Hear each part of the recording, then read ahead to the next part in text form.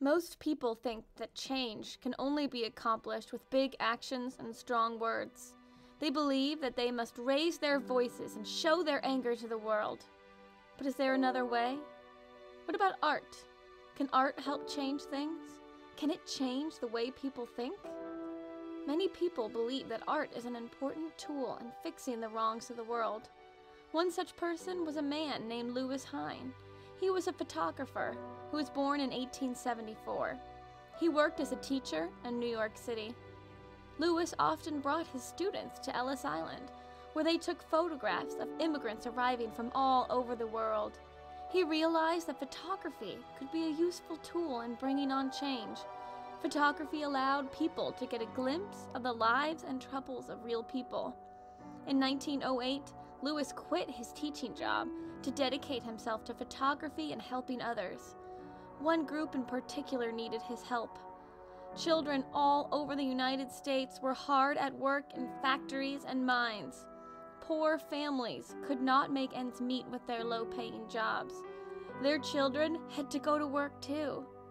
Factory owners liked to hire children because they could pay them less money than an adult. Working in a factory was not easy. Children worked up to 18 hours a day.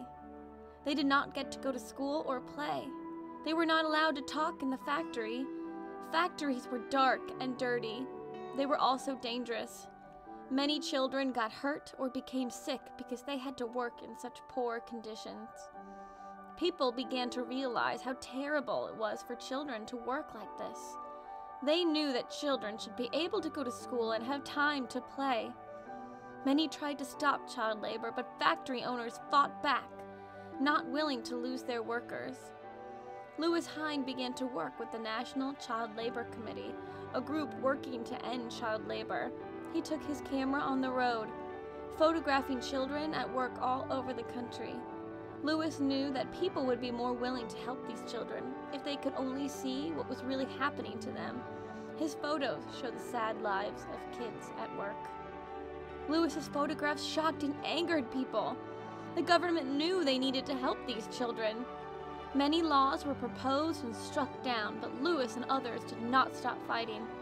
By 1938, a law was passed saying that child labor was no longer allowed.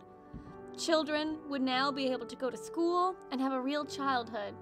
And while strong words and actions were useful in this fight, it was art that made the difference.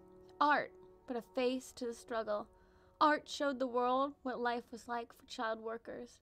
Art can truly change the world.